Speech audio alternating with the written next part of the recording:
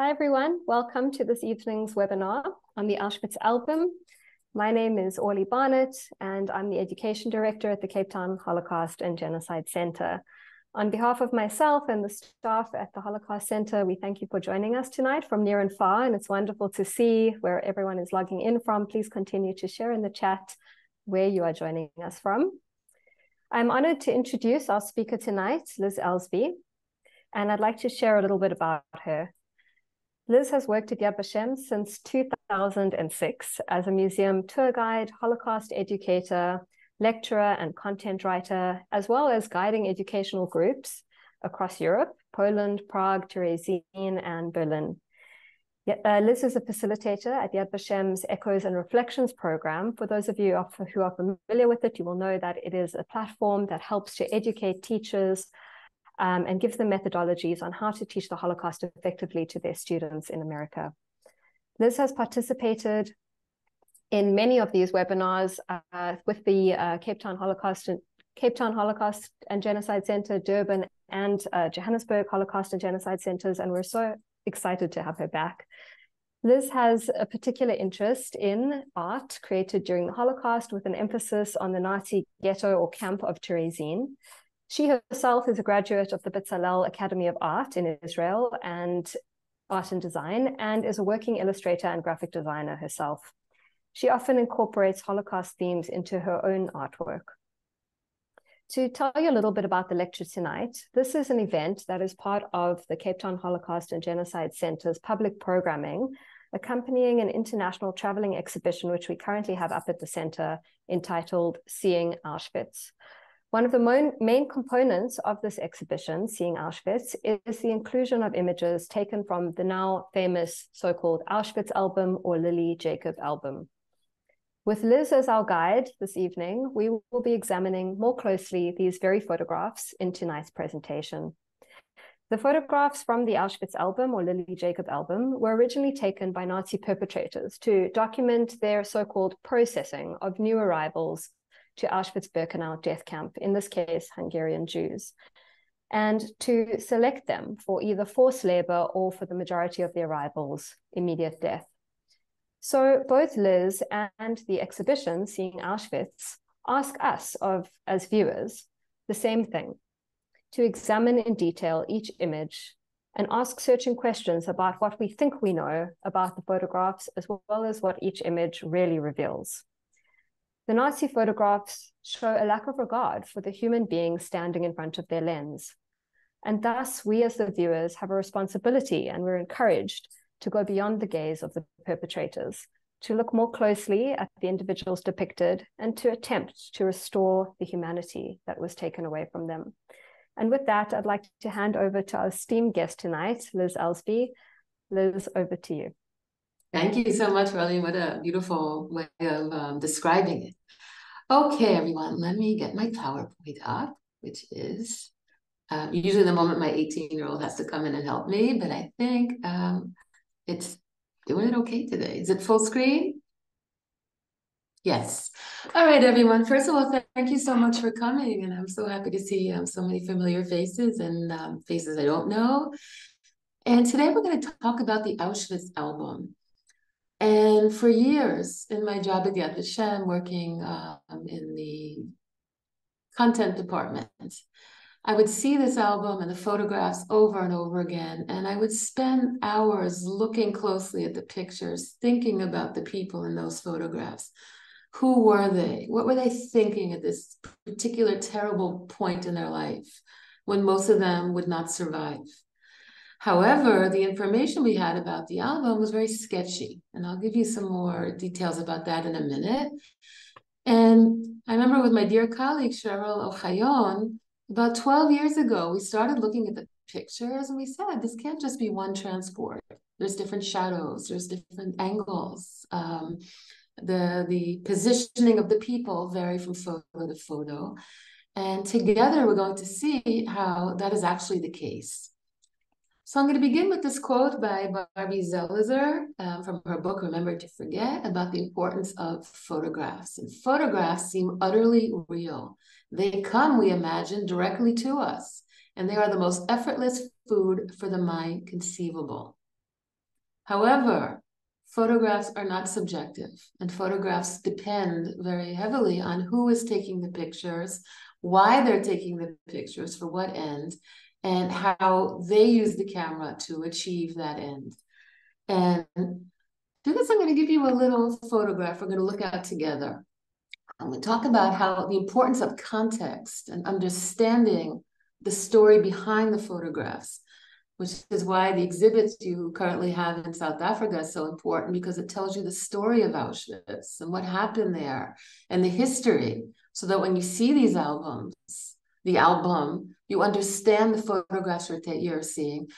But just taken on face value, what do we see in this picture? And as we look at it together, we see people who are sitting in the grass with their children, people who are smiling, people who are looking at the camera, people who don't seem afraid, people who don't seem to be under any duress. But when we carefully look at the picture, we begin to see a few signs, a few symbols that already warn us that this is not a normal gathering and these people are not in a normal situation. We can already see that when we look closely, when we look at the stars. This photograph is actually one of the photographs from the Auschwitz album, filmed as these poor people who have been selected to die are waiting their turn to go into the gas chambers. So from this picture, without context, we don't understand what we're seeing. This picture from the same album, and I'll go into all of this very much in detail in a minute, already gives us a framework. We see people dressed in uniforms, Nazi uniforms. We see a train. We see the infamous tower, which has become an icon of the Holocaust. And I think many people in the world recognize this tower as the tower from Birkenau, the death camp of Auschwitz. We see railway lines, we see barracks. We have some kind of framework for understanding these photographs. And the question that remains, and these photographs, by the way, you can see in the book, The Auschwitz Album, which we have at Yad Vashem. You can also buy it online. The actual album is in Yad Vashem. I'll tell you why in a minute. But we also have every single photograph online on the Yad Vashem website. And I encourage you after this talk to go into that website and really look at the pictures carefully. So I'll give you a little background to the photographs, and then we're going to jump right in. The photographs were found by Lily Jacob, who came from the town of Bilki, Hungary. She was sent to Auschwitz in Birkenau in 1944. She was later transferred to a camp in Germany, to Nordhausen, a subcamp of Nordhausen, and is there when the camp is liberated in a very sick, depleted condition. She's put into the barracks of the former SS guards, one of the only clean and decent places in the camp to house these very sick people. And she finds this album wrapped up in a pajama or a piece of clothing in the drawer of one of the former SS men. And when she opens it up, she's shocked to see that the album contains not only pictures of herself and her family members, but the people from her community of Bilki, Hungary. And what she finds, this incredible coincidence, is the only known photographic evidence that we have of what happened to arrivals of Jews to Birkenau. And she gives the album to Yad Vashem in 1980, and there it has resided ever since. And for most people, every time you see a movie about the Holocaust, every book you've ever read, this album is used as an illustration, often incorrectly. You'll see photographs from 1944 from this particular transport used to illustrate an event that might have happened in 1942. But it's become really iconic. These photographs have become the symbol of the Holocaust. But the purpose of the album is unclear, apparently, says the Yad Vashem website. And it says it was not intended for propaganda purposes, nor does it have any obvious personal use. One assumes that it was prepared as an official reference for a higher authority, as were photo albums from other concentration camps. The United States Holocaust Museum says, we don't know why the album that Lily Jacob discovered was created. And thanks to incredible scholarship by three predominant Holocaust scholars, and I'll show you another young historian also doing work in this album, we now know that's not true. We now know exactly why the album was taken. It's not a mystery. And for me, it's always interesting that when it comes to the visual, when it comes to photographs, it takes almost 60 years more, because it's only in the early 2000s, the mid 2000s, even beyond the 2000 pluses, tens, that these historians really spend about 3 years looking into the history of the album. So for decades, nobody knew why the album was taken. And often you'll hear very experienced guides and very experienced educators, again, say we don't know why the album was taken. So there's questions we ask. Why was the album made and for whom? When were the pictures taken? How do you ascertain exactly when these photographs were taken? How many transports are represented in the album, and how do we know where they were from, and how exactly did the whole selection process in Birkenau happen? And I just want to show you the power of very, very fundamental research and looking carefully at photographs and backing how you look and how you use your eyes with historical data, with historical documentation, how we could build a new picture of the Auschwitz album and really understand why it was taken. So what happened upon arrival in Auschwitz-Birkenau? And the four historians whose work was, for me, is incredible, are Tal Brutman, Christoph Kreutzmuller, please forgive my terrible pronunciation, Stefan Hodler, and Ulrike Koppermann, who have really dedicated themselves to going into the nitty-gritty of why this album was taken, looking at every photograph, looking at the history behind it, and opening up our eyes. So the album itself, as you can see here, the outside, is not actually called the Auschwitz Album. It has a title, and the title is The Resettlement of the Jews from Hungary. That's the title of the album. Christoph Kreutzmann and Stefan Hodler say this, and Tal Brutman in their groundbreaking article about this, their research, they say, some photographs on the album have become the primary representation of the workings of the final solution at Auschwitz and beyond. Across the world, in museums, documentaries, and publications, they are now embodiments of the Holocaust. They have become iconic despite the fact that they were taken to demonstrate the quality of the work being done by the SS during the Hungarian operation. They do not show the reality of how transports were processed when they arrived at Auschwitz, but a reality one staged by the SS for internal propaganda purposes. To put it into colloquial terms, this album was made to suck up to the bosses in Berlin. They wanted to show off, and we're going to examine that together. So here's a little bit about this operation, which we actually call Operation Huss. And in May 1944, almost 300,000 Jews came to Auschwitz in just 15 days, of whom 215,000 were from Hungary, all due to Rudolf Huss, who was the commandant of Auschwitz. He comes back after a hiatus, comes back to Auschwitz to facilitate the mass murder of the Jews of Hungary. And the album shows and emphasizes the work of Huss and the operation in his name. And that operation is called Operation Huss. That was the deportation of the Jews of Hungary to Auschwitz. And this is a career-making move for him. He could show off to the big boys in Berlin, you gave me this big mission to get rid of these people in an effective manner, and I'm going to show you how we do it. To that end, the album deals with 3 different subjects. It wants to deal with the deportations themselves, the arrival, the mechanics of how they arrive. It wants to show how quickly and effectively you can take people from these trains and turn them into either prisoners, which is the small minority, or take the majority of the useless people and send them off to be murdered. And it also wants to show how effectively they can deal with all of their belongings, these belongings that are going to be sent back to Germany to be used by the German public. So here's what we know. It's not just one album. There were 15 copies of the album made for Albert Speer, the good Nazi, Oswald Pohl, Hans Kandler, and Richard Glucks, among the other high-ranking officials. This is the only known surviving copy.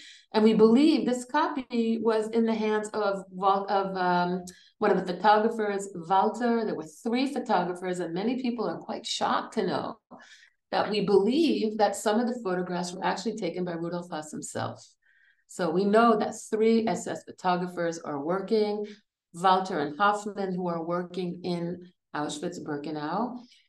Testimony was given about them by a Polish photographer called William Brass, who was forced to develop these photographs once they were taken, and he's an amazing resource. And the subject of the album is not the SS or the killing or the camp. What they want to show is the flow. They want to show the efficiency. They want to show off. The album subject was not the killing itself, but the way it was carried out. The successive stages which a continuous, unprecedented flow of people was managed during the process of destruction, as shown through dozens of mostly identical images. They're not going to show the guys in Berlin bodies. These are the men who come up with those ideas. These are the architects of the final solution. They don't need to see the bodies. They don't need to see what Auschwitz, the camp, looks like. They're not interested in seeing Birkenau. What they're interested in seeing, how quickly can you do it, how effectively, and that's what the album is going to deliver. When you understand that, all the pictures make sense.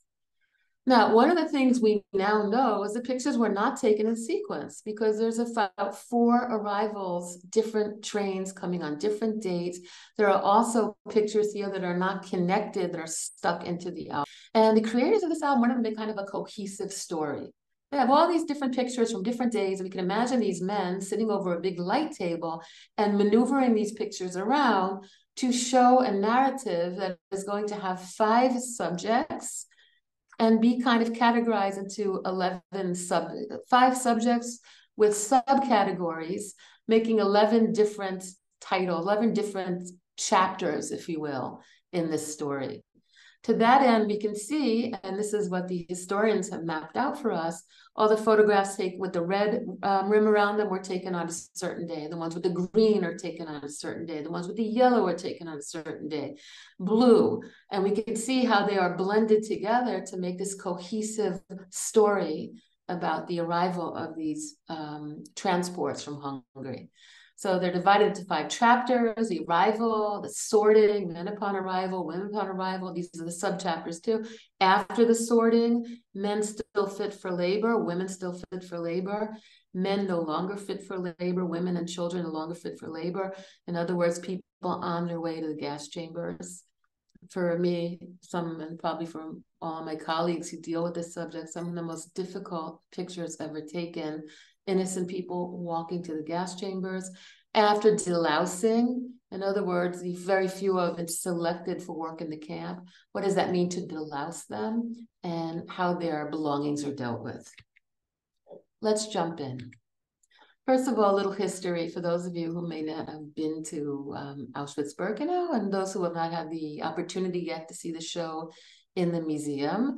Birkenau is the second large camp. As you can see here, this is the gate of Birkenau when it was liberated by the Soviet Army in January 27th, 1945 is when it's liberated. Birkenau is one of 3 main, huge, big camps, and there's almost 40 subcamps that are also part of the satellites of the Auschwitz Birkenau camp. So we see here Auschwitz I, the Stammlager, this is the little camp over here, which is a concentration camp. After 1942, most of the prisoners there were Polish prisoners, Russian prisoners of war. And Auschwitz-Birkenau was created in early 1942. Over here, we can see for late 41, 42. And Manowitz, Buna Manowitz, the little camp that's attached to all of the war industries of IG Farben. You can kind of get, there's about 1.5 kilometers from Auschwitz I to Birkenau. We see train tracks. And one of the reasons that Auschwitz is selected as a place to create this center of mass murder is this was always a main railway junction for trains going from the Russian Empire to what was Germany before the World War I. very big railway junction, trains going all over Poland, Russian Empire, through Germany to Europe, Czechoslovakia, etc. So a lot of railway, a lot of infrastructure. It's also known for having a lot of raw materials, a lot of water, a lot of coke, which is a type of very concentrated coal, a lot of free labor in the form of prisoners, and far away from the lines, from the battle lines. So we can see in the summer of 1944, these are aerial photographs taken by the Air Force, actually the South African Air Force, flying with the RAF, South African pilots flying with the RAF in 1944. And we can see very clearly how massive the camp is. This is the part of the camp that was never completed, that in the camp jargon is called Mexico. Here is that infamous gate. We can see here, it looks tiny. When you're there, it's very, very small. And it looms up in photographs. You see how small it is? This ramp, this train line was brought into the camp in the spring of 1944 to facilitate the arrival of Hungarian Jews. We can see crematoria 2, 3, 4, and 5 over here. We can see part of the camp that is known as Commando Canada. And here are the first gas chambers, the little red house and the little white house, which are the very crude preliminary gas chambers before the big ones are built in 43. And those come back into usage. At least one of them does in 1944 to help facilitate the massive arrival of Hungarian Jewry. So that's the place. And the photographs we're going to see all take place either here on the ramp that is moved into the camp. Before that, the ramp was about 1 kilometer away outside of Birkenau. And in 1944, again, in the spring of 44, they start to construct this ramp to facilitate the arrival of Jews from Hungary right into the camp, almost at the mouth of the gas chambers. You can see that here. You can see these are the subcamps of prisoners who are working as slave laborers. And this is where most of the action that we're going to see in these photographs are taken. So we begin with this picture. Remember, what do they want to show us? They want to show us the arrivals of trains and how they're dealt with. These photographs are propaganda photographs. And why do I say that? Again, you create propaganda to give someone an impression, to impress them. And what do they want to show the men back in Berlin? You're sending us train after train after train. Look how quickly and effectively we're getting them into the camp. Look how quickly and effectively we're taking all of their belongings, bringing them so they could be sorted and used, and getting them off the train. Now, how do we know that this picture is a propaganda photograph and not a real photo, not an actual photograph? Well, the clue is here. We still have the belongings of this transport. We see the doors are open, which means that people have already been selected and are on the way to the gas chambers. We see the enormous piles of luggage that they've brought with them. And we know that these men have probably been told by their comrades, guys, we're taking photographs, pretend to be opening the doors. Because we know the people on this train would not have been let out while all of this stuff is still on the platform. They don't want them suspicious. They don't want them fighting back. They want them orderly. They're already so depleted from this terrible train journey that if you get them off the cars and everything looks neat and orderly and there's nothing scary like luggage and bodies, then you can repeat the process in a neat and orderly way. So these men are taking pictures for their comrades who are standing on top of the train, giving us an overview of the camp. And let's see what they want the men in Berlin to see. Here we have the gas chambers. Here we have the road leading to the gas chambers. And here we have the people getting off the trains. And we can see it's chaotic. People are getting off, they're shouting to each other, they're trying to find family members who may have been shoved in another car, they're clutching their belongings.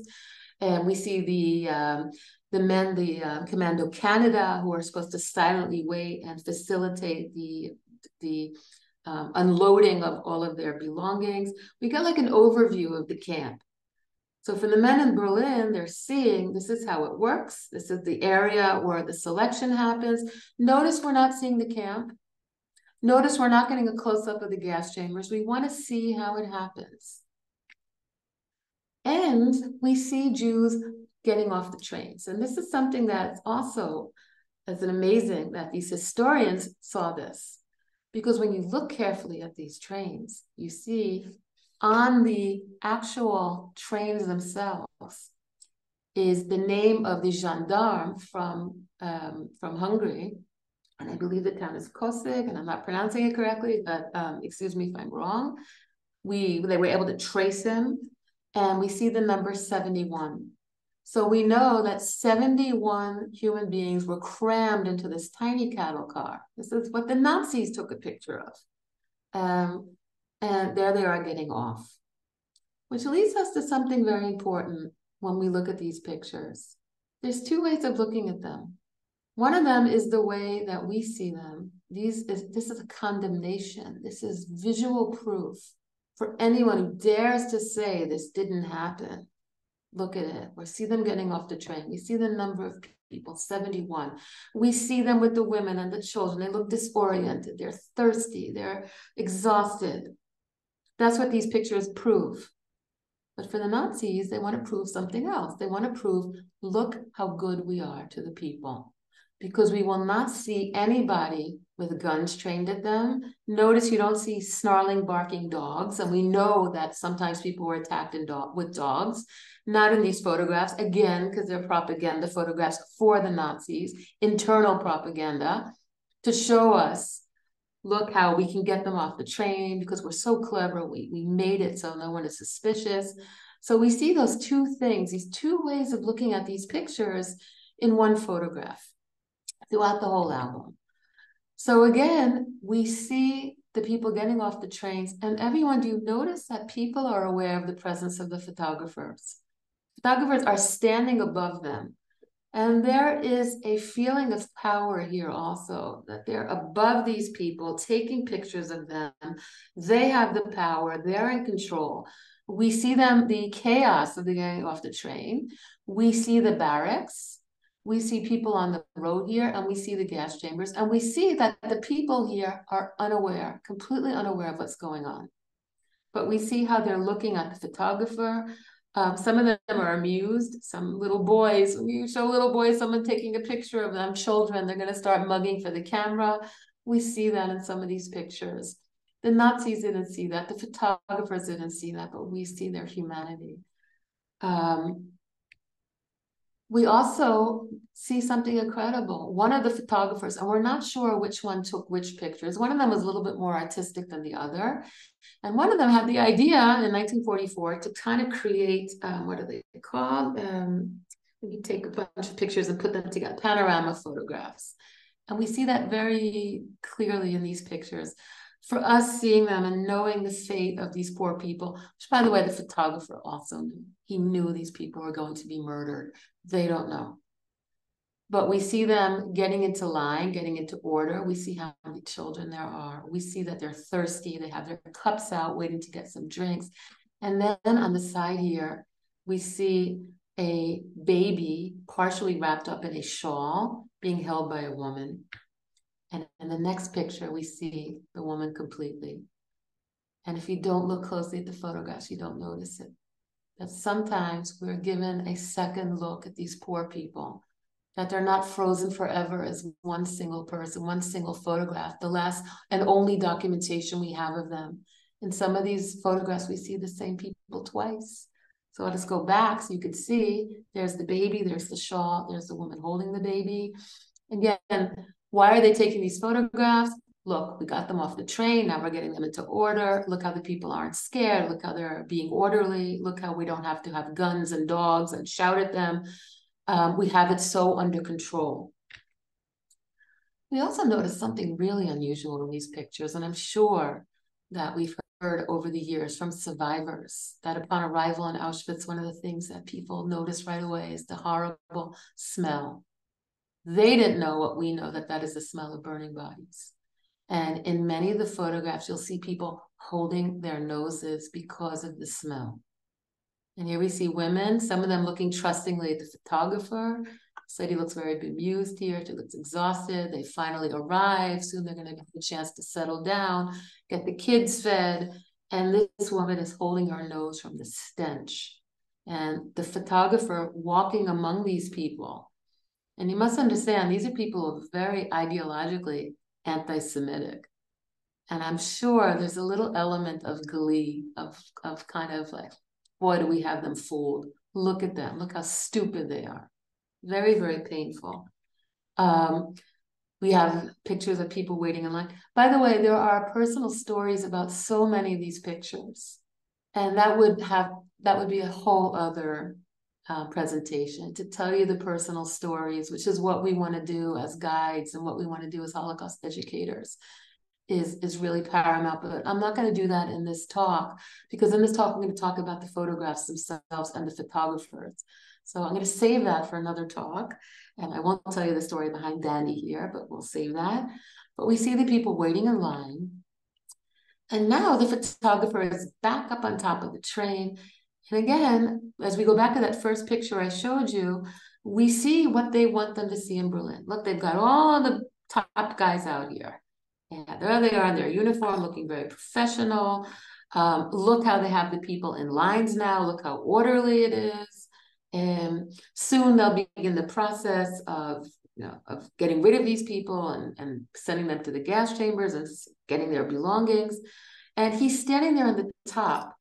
And as perpetrator photographs taken by the perpetrator, the fact that they're on the top shooting photographs of these people below them also has an aura of power about it, of control. And we see their colleagues patiently waiting in the photographs for when they begin the selection. And this is something very important. These pictures, the selection happens here. And that's something that's revealed in the photographs, because I think for most of us, and what Hollywood always shows us, is one long line of people, and the selection happens at the end. We know from examining the photographs something incredible. The selection happens in the middle, and there are two lines facing each other. So what they used to say 30, 40 years ago, left meant one direction and right meant, it depends on the direction you are standing in. So we see the selection happens in the middle. For those of you who have visited Birkenau, it happens right where you cross over off the ramp to go into what was the women's camp, and this camp over here. And for the prisoners who are going to be selected to work, they're going to be kept over here, sometimes for 2 hours, just waiting. And we'll see photographs of that until everyone has been taken to the gas chambers. Only then will they make their way to the sauna, which is over here, where the process of dehumanization, of turning them into a prisoner, will commence. So we're going to continue. And Debbie, I see your hand raised. If you can just hang on to the end, and I'll lose my train of thought. So hang on to the question, and I'll answer it at the end. Okay, thank you so much, Debbie. So where are we? Okay. Here is the proof that there's facing each other from the photographs themselves, from carefully examining the photographs. If you look on the bottom, you'll see women facing this group. And something I did is I looked carefully at the pictures, and I realized that if you match them up with this group of people standing here, they're the same people from the front and the back. For me, that's something that you could, I don't know, for me, that's a moment that you can give them a little bit more life, that you can see them one additional time from the back and try to remember who they were. So we can see as I match them up, their heads, the babies are holding, etc. Again, in this overview, we see all the goings on. We see how the SS men are in control. We see how the younger people are being sent to that middle area I showed you. That is going to be that holding tank, if you will, in between that long walk, in between the camps to the sauna. We see the collection of all of their belongings. We see mother and child being sent to the direction of the gas chambers. We see elderly people who have been put on the side. And we see that the SS men, the camp guards, don't have guns trained on these people. In fact, they're using canes. And these canes, they would take off of the elderly people. And we have survivor testimony telling us that. And this picture is also particularly fascinating because we see that selection happening from the front. And again, from above, we're not seeing the point of view of the people being selected. We're seeing the point of view of their selection. And what we see here is another train, probably with people on side waiting to get off. That's how we know it was different time periods. One of the reasons. We see the gate of Birkenau. And does everyone see this smoke in the background? The smoke is other trains going along those busy railway lines. Remember, this is a major train hub, and trains are going by, and trains are on their way to Częstochowa, not Częstochowa, but to the border and to other parts of Poland. And we see that Nazi-occupied Poland and to places further south. We see that here on the direction that the smoke is going. It's incredible. Another thing, and one of the questions we asked is, how do we know there were multiple days? And the answer is in the photographs themselves when you really look at them. So again, we get this top view of the selection process. We have the Commando Candida, the men who were forced to take the belongings. And as we know, sometimes they whisper to people, give the baby to the grandmother, tell them you're 16, etc.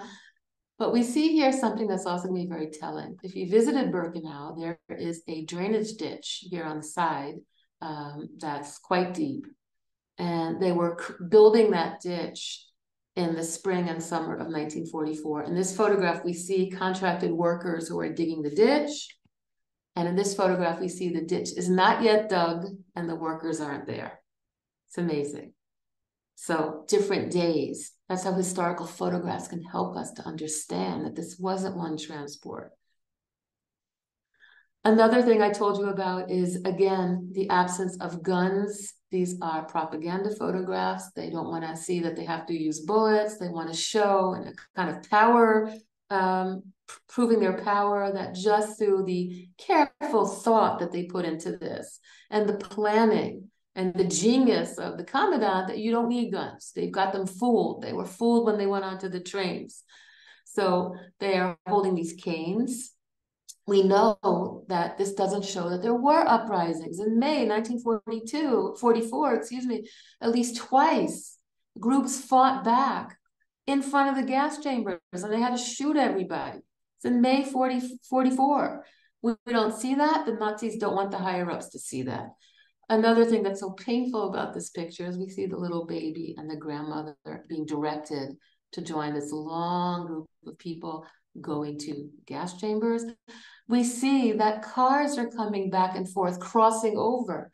And how do we know that this car is moving? First of all, we see the dust is kicking up, and we'll see other pictures of trucks moving back and forth, and guards on bicycles going back and forth. So this is the company, the company street.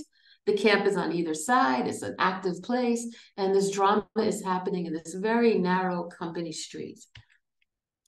The only instance of violence we see in the photographs is this woman being hit with a cane by this SS man. It's the only one. We'll see later on that there was a woman protesting and being dragged by her family. But we see violence only here. Again, they want the men back in Berlin to think they are in total control, that the Jews aren't fighting back because they are so brilliant the way that they've controlled the situation. But, by the way, we see here from a lower view, but still kind of above these women, photographing on the ground of women who have been selected to work. And we see the continuation of the selection process. Elie Wiesel writes in Night, however, something interesting. And he says, every few yards there stood an SS man, his machine gun trained on us. Hand in hand, we followed the throng. An SS man came to us wielding a club, and he commanded men to the left, women to the right. Now, based on the photographs from these particular 4 transports, we don't see SS men with their guns out. Does that mean this testimony is incorrect? Absolutely not. It's something that we talk about a lot, memory of people who have been through such traumatic moments, how memory sometimes is changes a little bit, or they don't quite record exactly what they saw. It could also be that on the day that Elie Wiesel arrived, that the SS men did have their guns out because there had been some attempt at an uprising, or people were not controllable. And he remembers the guns being out on that particular day, and men to the left, women to the right. Again, it depends on which direction you're coming in. And it's fascinating when you match these testimonies up to what you see. And again, it doesn't mean that he's incorrect in what he sees. We just know that in these particular photographs, guns were not used on the prisoners. They wanted to really present their method in the highest light to the authorities up back home. And we see again the flow of trucks coming and going. We see these poor people, and these pictures are excruciating. And this is not what the Nazis saw. They didn't care that we see women and children and babies on their final march to the gas chambers. They're just showing, look, there they are walking. The camp could still work. We still have trucks doing their thing. We're still functioning. You don't have to turn the whole camp off. You don't have to stop everything in the camp. We can do this while the camp is still functioning and running. So how do we know where the transport was from? Because in the summer of 1944, there were transports that came from lots of places. So how do we know where this particular transport was from? So first of all, we have the people who signed off, or the gendarme that signed off on this particular train. We have his name, he was traced. And there's another very, very clear symbols, clear indicator where these people are from. By the way, you can get a close-up look at that. More, again, I showed you these photographs before, but it's the stars they're wearing. And a very common misconception I think a lot of us see when we take groups and talk about the Holocaust with groups is people think that this is like Hollywood and everyone wore a yellow star with the word Juda on it. And we know that stars varied from countries to countries. And in places like Nazi-occupied Poland, in the general government, Jews wore white armbands with blue stars. And in France, it said Juif. In Germany, Austria, and Czech Republic, the Bohemian Moravia, Juda, et cetera, and we know that because what happened to the Hungarian Jews, 56 days. Remember, I showed you how quickly Operation Hus is happening. In 2 weeks, almost 225,000 people are arriving. The people in Hungary made their own stars.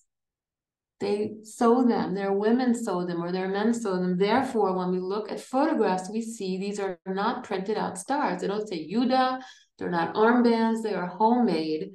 And you can see that they vary from people who had more skills to people who really weren't very adept at sewing a star. And that's really the main indicator of where these people were from, besides the fact that the album itself is called The Resettlement of the Jews of Hungary. And again, you can get some ideas of the stars. They can't help themselves with their anti-Semitism and their racial ideology, because even that comes through in the album. The album opens with this picture, and we see two particular photographs showing Judentypen, Jewish types. The one on the left, we believe, is a staged photograph from a studio trying to show what the Nazis believe were Jewish features. And on the right, as if to confirm, he said this is what Jews look like, here they are, we have Rabbi Naftali Weiss from Bilki, Hungary, and one of his yeshiva students, or someone from his shul, who are also photographed as these Jewish types. And you can see Nazi propaganda themselves showing these Jewish types, and you can imagine the glee of these photographers that they're able to photograph the types themselves in the field. Also, the Nazi idea of the Ordi from the T4 program of murdering people who are genetically disabled or have some kind of disability, or people who have, something that the Nazis considered, not human. We have this poor individual who's being selected individually to be photographed again, you can imagine the photographer kind of gleefully saying, wow, I found someone who, would be a candidate for the T4 program, had it been in the 1930s in Germany. Again, Rabbi Naftali Weiss, Rosh Yeshiva, and Bilke. This is something that's very touching for Hasidic Orthodox people. And that we could see their faces, we could see them, their arrival. We can remember who they were. We can see them as individuals when the Nazis couldn't, when the Nazis just saw them as someone to mock and laugh at. Lends a poignancy to these photographs that for me is also very, very touching.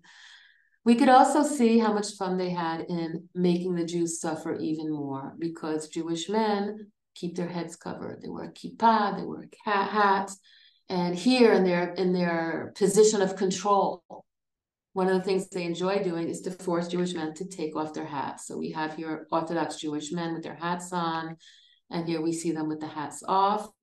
We also have pictures of Jewish men wearing scarves around their beards, where their beards were pulled out, and the photographers are gleefully photographing that as well.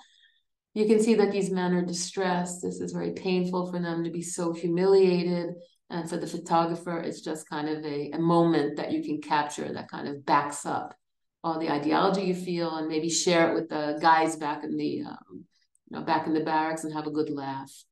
This particular photograph is also, I think, very poignant. You see he's holding his hat in his hand. His face says everything. Why are you doing this? Why are you photographing me?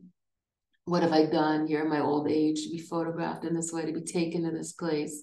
The photographer is not seeing that. He's just laughing at this poor elderly man who was about to be murdered.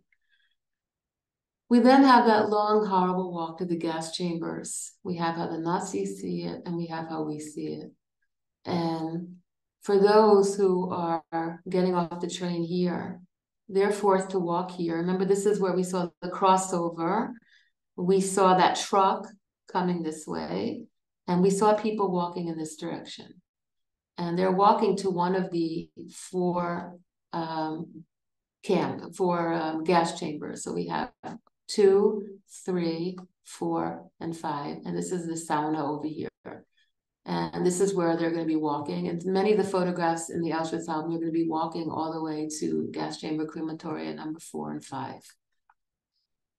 And the photographer is there with them, photographing them, telling them, stop, look at me, and taking their pictures. And again, the fact that he is slightly elevated, looking down on them. And there's an element of Nazi ideology here also. Look how dirty these people are. Look how many children they have. Look how unkempt they are. This is the enemy. These are the people we're getting rid of for the benefit of humanity.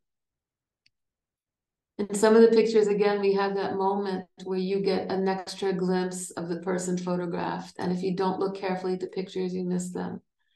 Again, they're trying to make this panorama where you'll take more than one photograph. So you can make this, I don't know what their plan was, to make a panorama where you'd have a whole, chunk of people walking to the gas chambers.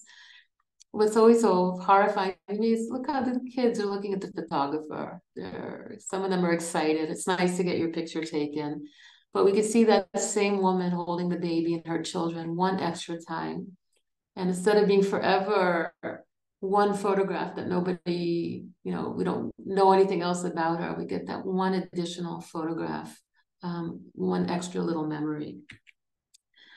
I think one of the most poignant photographs that they take inadvertently is this grandmother walking with children, or mother, and the children have been bundled up because they shouldn't get cold. They have little scarves over their heads. The scarves are tucked in. She's walking with the babies and the toddlers. And she took those extra pains to make sure that they would be warm. And the photographer very coldly photographs them. We don't even know what they look like. And again, these pictures are excruciating. You see children without mothers walking by themselves. You see a child who may have been old enough to be selected to work. He's going with the younger children. We don't know much more about these photographs. Again, people looking at the photographers, beautiful young children. And in this particular picture, again, you can imagine the photographer having a little laugh at their expense, because in this picture you see what mothers do. If you take pictures of your kids, you kind of gather the kids together, and isn't that nice? You can take a picture of them, and you can see the mother smiling and moving the kids closer. This one is waving. We know that the photographer is walking among the people, telling them, look at me. Look at their attitude. Their bodies are facing in one direction, but they're looking at the photographer. Why exactly they're doing this, to show the flow, I think it's also a little bit not quite understandable. I mean, you could back up and show them walking, but there's this extra element of, I know what you don't know, and I'm going to take pictures of you and, you know, capture forever how ignorant you were to what your fate was about to be. And this particular photograph, we can see the same picture, people looking at the photographer, and the building behind them, which they're completely unaware of, is gas chamber crematoria number 3. They're unaware of what that building is and what it's going to, what it symbolizes. And by the way, if any of you had these images of industrial, horrible, scary buildings, notice how the building itself has a nice gabled roof, and there's fruit trees planted in the front and flowering trees. The building itself also is not scary. All of that proves, look how we fool them. Look how they don't know. Look how they, even when they're almost to the gas chambers, we're so smart and clever, they have no idea what's about to happen to them. And then we have those last excruciating moments before the gas chambers, and we are now here in this area, gas chamber crematoria 4 and 5, which is in a little wooded area, which is still wooded area of Birkenau today. And we have this testimony from between the 2 lines formed by SS men that were herded into the nearby grove. And now their fate was finally sealed. For here, within the shadow of the crematoria and its gas chamber, there was no escape. They were standing some 100 meters from the pits, their view blocked by a 3-meter-high camouflage screen. A few SS guards, their rifles at the ready, were posted by the screen to prevent anyone getting too close, and through the gap stealing a glance at the inferno behind it. So in this testimony, we see how the SS men have planned this so that people wouldn't realize what's about to happen to them. And they want to show it off too. And this pre-programmed suffering was deliberately aimed at paralyzing their ability to notice things and the will to resist in order to allow the giant machinery of mass murder to run smoothly and at full speed. And that's from the account of one of the Hungarian Jews in June 44, talking about how the SS made this happen. And then we have their photographs. And I think in the annals of Holocaust photography, they are some of the most difficult. And that's what I showed you at the beginning, because we see women and children who are sitting down, thirsty, but maybe taking out that last little piece of bread they had saved, or the last little chunk of fruit that they had kept carefully for the last 4 days, sitting in the grass, giving these things to the children, talking, discussing. We don't know what they're discussing. Maybe they're making plans when we finally get to the barracks. What are we going to do with the kids? I can't wait to put my head down. I can't wait to get the kids clean. We don't know. We can see, however, what the photographer wants us to notice is no one is scared, no one is pleading, no one is begging for their lives. They're sitting, waiting for the next stage, which they think will be a shower, and then being taken to barracks for food and for a place to lie down and rest. And this picture I noticed about 15 years ago working at Yad Vashem, and it's haunted me ever since. I put it on the internet a few years ago, and since then a lot of people have noticed it. When you look carefully at the pictures, you see things like this. And when you go to Birkenau in the summer and the spring, there are beautiful yellow dandelions. And this part of Birkenau is near a forest, little woods. And there's some grass here, which is something very rare in Birkenau because people were so hungry, they ate the grass. But here in this little area for people to wait for to be murdered, there's still some grass. There were flowers. And we see a child offering a flower to his brother. We also know that the photographer is laughing at these people because in this area, there is a pit that has human remains and ashes in it. And because Birkenau is a floodplain, the pit has filled up with water over time, and it was filled with water even then. And we see a very thirsty man holding a canister going down to that pit. And the pit itself has, oops, let's check the time, has human remains in it. And I'll show you from the map from the Auschwitz-Birkenau Museum. It's right around here, and the photographer takes that picture.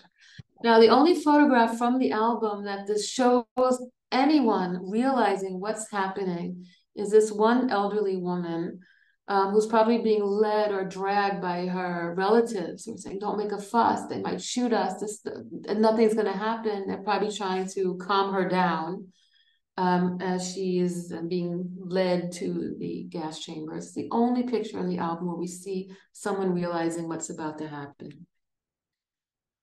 And again, to keep them calm, and this is from the writings of Philip Muller, who was forced to be a member of the Sonderkommando, the Jews who were forced to burn the bodies of their fellow Jews. This is the speech they would give these people to fool them. And the photographs really fit into that speech, because there's almost this element of this glee that look how we're fooling you and look how stupid they are. On behalf of the camp administration, I bid you welcome. This is not a holiday resort, but a labor camp. Now, will you all please get undressed, hang your clothes on the hooks we have provided, and please remember your number. Once we've had your bath, there will be a bowl of soup and tea or coffee for all. And yes, before I forget, after your bath, please have your certificates, diplomas, school reports, and any other documents so that we can employ everyone according to his or her training and ability. With diabetics who are not allowed sugar, report to staff on duty after their baths. So we have testimony of what they said, and we have the photographs to back this up. You wanted to fool these people to the very end. Well, do you remember I said there's different categories in the album, and one of them is very strangely named, selected for slave labor, still able-bodied men and women.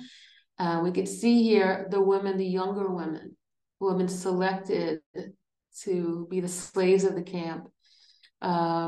You can see here also the two women holding their noses. Again, the smell.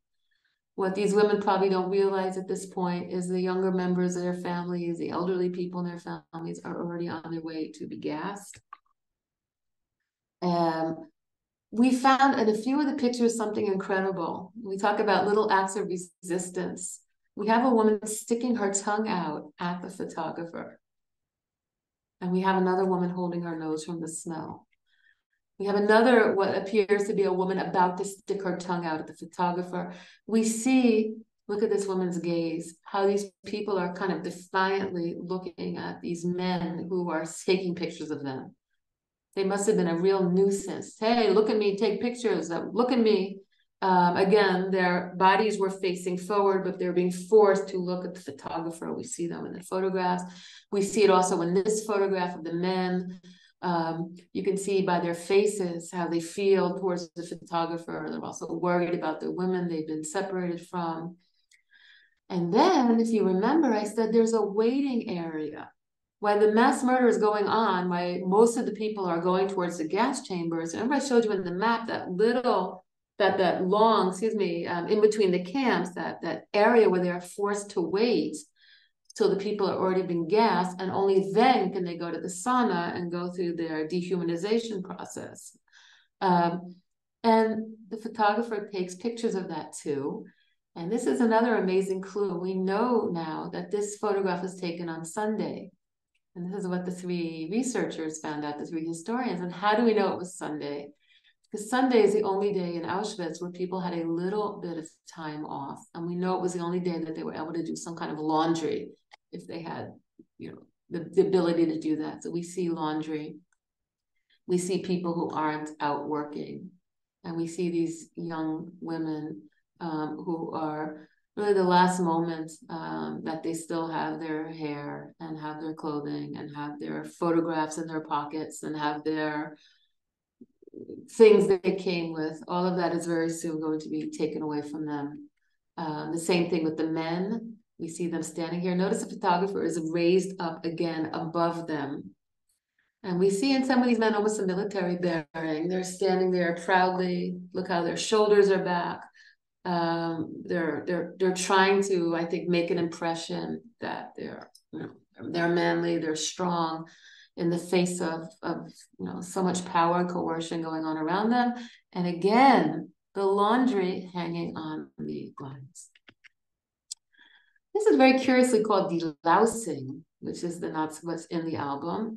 And why is it curious? Because we don't see the actual delousing process. We don't see them going into the sauna. We don't see their heads being shaved. We don't see that happening. What we do see is the aftermath of women who have had their heads shaved. And because this is 1944, it's late, they don't have these typical striped uniforms, or the uniforms they're wearing old clothing. We have survivor testimonies also. Them just throwing big piles of clothing into the middle of the sauna, and some women are given clothes that don't fit them. And there's one woman, I forgot her name, who was given a ball gown that doesn't fit her. So we see these women with their heads shaved after having been in the sauna. These photographs, we don't know. They're out of sequence. They're not from the same time. The historians aren't sure where they're from or why they're even in the album. But we see women from another transport. We're not sure which one it is. What makes it hard for us is we see some of these women are pregnant. And we know what the fate of pregnant women is in Auschwitz. Either the babies are murdered, the babies are taken away for experimentation.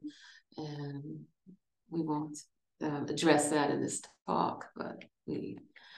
and the last element they want to show is Commando Canada, what they do with the things they brought with them, with the bonanza of all the things these people are bringing with them.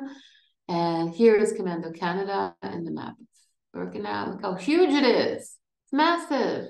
All of that is filled with the stolen objects of Jewish people arriving. And Rudolf Verba says this: slowly the bags and the clothes and the food and the sad smiling photographs became like people to me. He's forced to work, by the way, as a Commando Canada before he's able to escape. The prams became babies, and the heaps of carefully segregated little shoes became children, like my cousin Litsi and Topolkanig, the pronunciation. And careful observation of these pictures also shows us two gut-wrenching things. We see what they brought with them. The baskets and the pots and the clothing and everything wrapped up in their blankets. And we see these aren't wealthy Jewish people. The fact that they wrap up their stuff in a sheet and tie a knot in the sheet, or took a suitcase out of straw, would be very different than some of the Jews who came from Western Europe, who did have more means. We also see in a few cases that some of them have suitcases, and we see suitcases on display in Auschwitz-Birkenau State Museum. We now know when the photographs were taken, if they were taken before they were gassed, in other words, on the ramp, and if they were taken after they were gassed. And how do we know that? Because in these photographs, we have clothing arriving. And the reason the clothing is not in suitcases is this is the clothing that was gathered after they were gassed, when they were forced to undress in the undressing rooms and hang their clothing up. The clothing is taken to Commando Canada. We see a woman guard, a woman capo. Women worked inside the barracks dealing with the clothing. The men brought the clothing to them. So we see that it is arriving. We see her, and you can make a comparison. Here we have the suitcases and the bundles that they left on the ramp, which we saw in the pictures before. And then we see clothing and the things they took off when they were gassed. Another picture here that's very touching is we see a wheelchair. And in one of the pictures here, we see an elderly man sitting in a wheelchair. They had transports just of wheelchairs and baby carriages and baby buggies. The trains would come in loaded with the Jewish victims, and they would go out loaded with their belongings to be taken back and used in Germany. And then we have this last picture of the pile of shoes these women are dealing with. This an idea of the amount of people arriving every day. So, and Resko Weiss writes, we found ourselves near a building to the right of which was a large mound about the size of the two-story building. As we neared the mound, we saw it was made entirely of shoes. So that's why the album was taken. What don't we see in the album? We don't see the gassing process. We don't see close-ups of the SS. We don't see where the people lived. And we don't see the beginning of the process. We don't see those people being rounded up, taken from their homes, taken to temporary ghettos, and from there being sent to be murdered. We don't see any of that. I just want to show you these pictures from Kosheg, June 18th, 1944, which is when these people are arriving. And I believe that one of the transports in the photographs is from here. We see them walking through the town. We see the Hungarian gendarme taking them. We see them getting piled into the cattle car.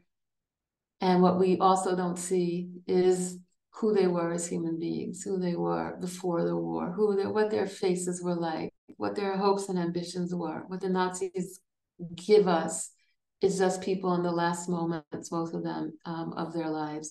And I think it's our duty, as we remember them, to remember and to teach that these were people. Everyone was a universe. Everyone had a face. Everyone had hopes and ambitions and talent, and everything that makes us human. And that album we just saw tried to take that humanity away. And I think something we have to do every day is to remember and celebrate their humanity. So thank you very much, everybody. I'll stop sharing. I'm sorry I couldn't answer the, yes, Mina, they were from Transcarpathia, Rus is the area. Great. So I see some of your questions here because I'm kind of hard to answer questions also. So if anyone wants to ask me a question, ask away. Liz, I'd like to thank you on behalf of everybody here today so much for your beautiful presentation. It's the third time I've had the honor to watch it over many years, and I've learned something new every time. Thank you. So thank you so much for helping us. I know you mentioned during one slide that things were set up for the arrivals of these victims that they didn't notice. And I think you've really done, it really struck me because you've done this incredible job of making us notice and helping us notice. And thank you for doing that. And having that last slide up there where you remind us of the victims before they became victims, because victimhood is never a choice. And having the background of those photographs, a colorful tablecloth, reminds us that these are people who lived their life in color. They weren't living their life in black and white. And we see these black and white photos and it seems so distant to us, but these are people who are, some of them are survivors who are still alive today. So thank you for bringing us that awareness. So there's lots of thank yous coming up in the chat. In the meantime, we have a few questions if you do have time to answer them. And I also want to say, I'm so glad that people are bringing their own knowledge and saying, oh, this is, this. And because when you understand the history behind the photographs, you can make them come alive. And everyone is adding things. And that's Thank you, everyone who's added so much so far of your own knowledge. So Bob has a question. A number of photos show full faces of uniformed guards. Has any effort been made to enhance the photos to identify the perpetrators? Yes. And I know that there was a whole documentary about them that on some of the photographs is a man called Hooker, who was identified using modern technology also by the size of his body and his shoulders. And yes, one thing the photographs show us is that often survivors said that every single transport was Dr. Mengele who did the selection. And we can see that, yes, he was present at some of these selections, but not every one. And again, in so much memory survivors have, we can never really say, well, you don't remember exactly, so it's not true. Think about our own memories that we have of events that I can't even remember what I ate for lunch today.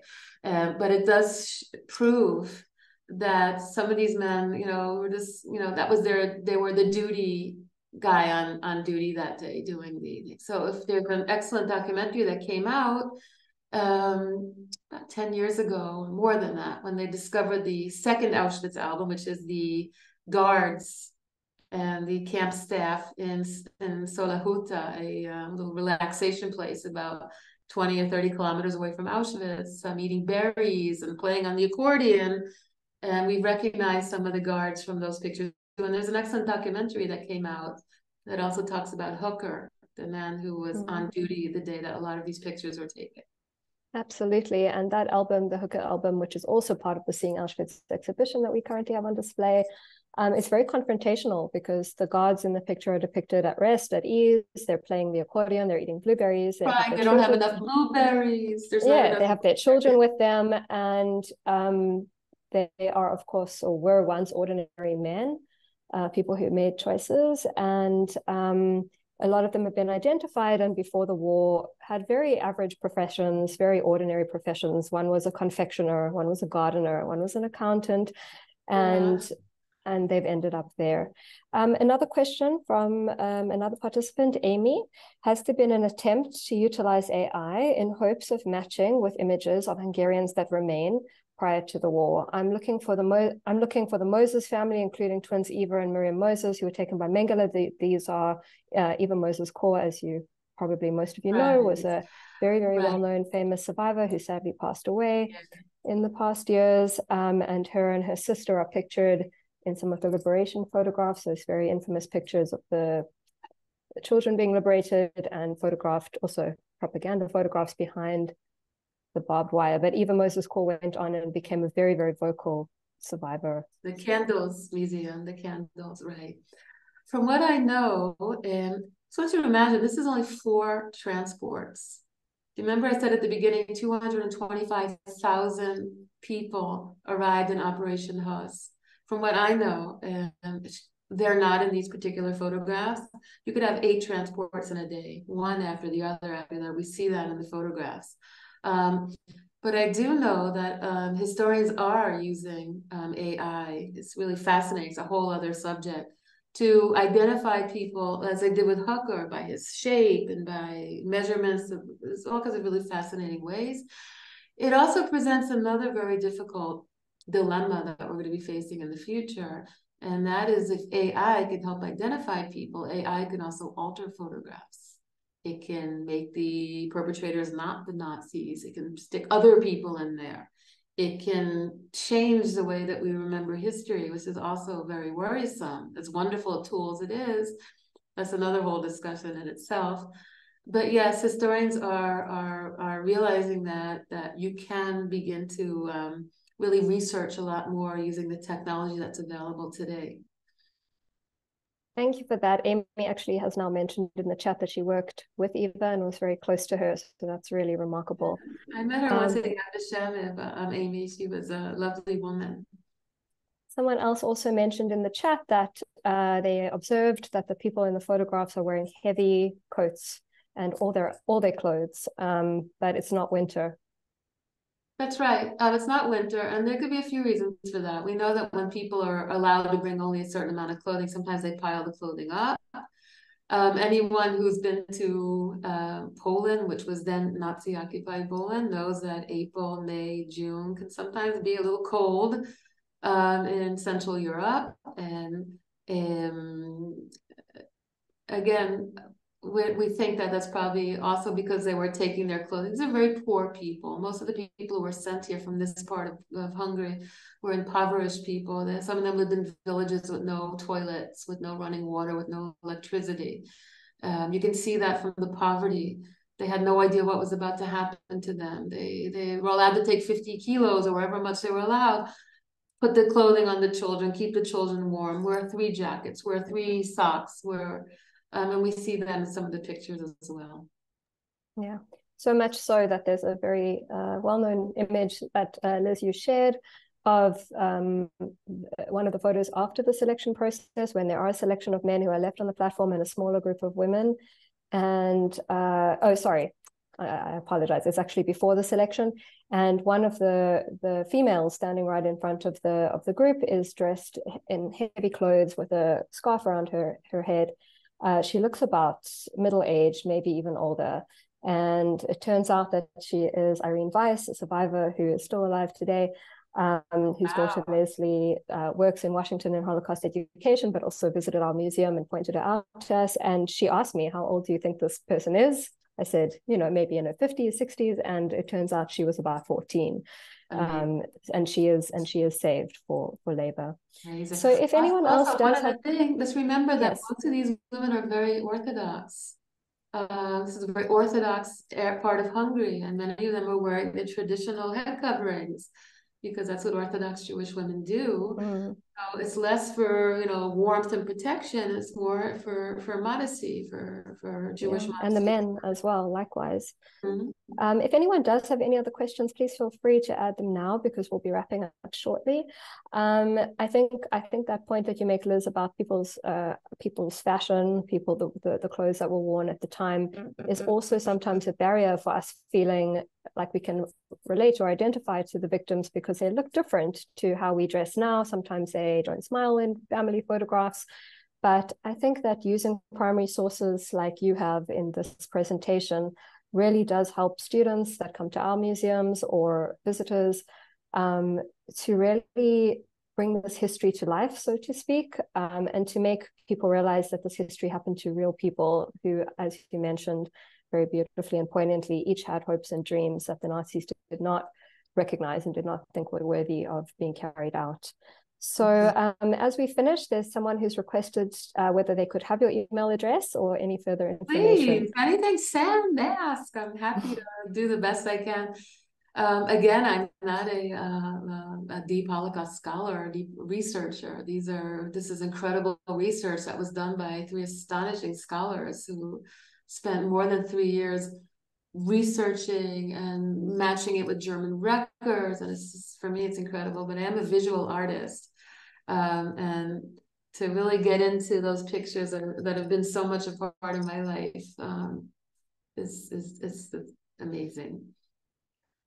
Absolutely. It's amazing to hear what that experience must have been like to work with these images every day and start recognizing the faces in the pictures, who some of have been identified today, including Lily Jacobs, her brothers, and her grandparents are all in that album. So someone has asked whether you could share your email address. We'll share it in the group chat if that's okay.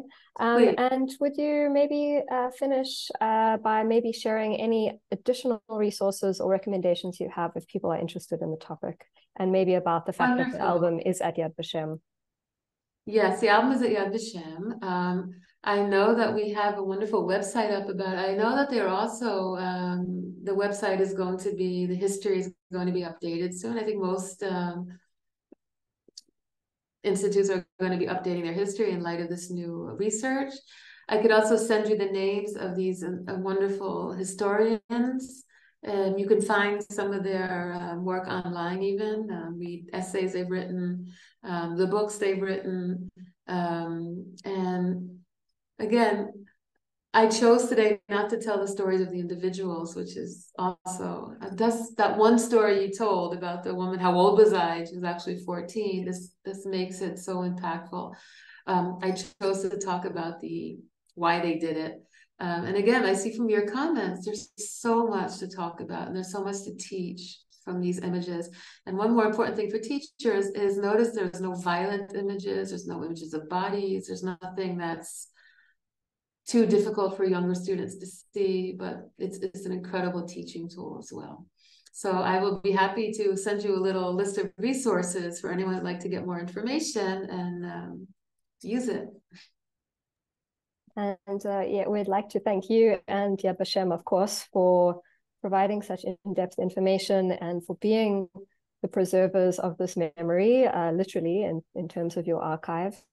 And I'll just finish by maybe reading one of the comments who said, Liz, you're astounding, such depth of knowledge, such sensitivity, such a lover of humanity. And Paula, who said, thank you so much, your passion and knowledge shine in your presentation. So I think we all echo those sentiments, and we feel very lucky to have had you join us tonight from Israel. It was really my honor. So thank you so much. And everyone, thank you, everybody. Thank you so much. Everyone. Bye. Good night, everyone.